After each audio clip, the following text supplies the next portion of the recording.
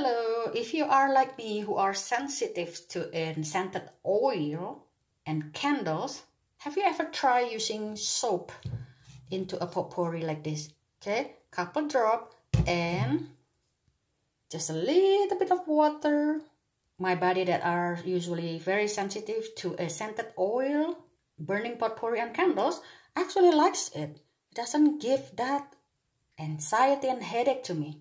This is the brand that I like, Sopadilla, and this is the fragrance I like, rosemary and peppermint. They have another fragrance, and they become darker and black like that, but it's always soft and easy to wash. Of course, disclaimer, be careful, you're dealing with fire. So give it a try. And here I have a beautiful top given by my friend. There you go. Alright, thank you for watching. See you again. Bye.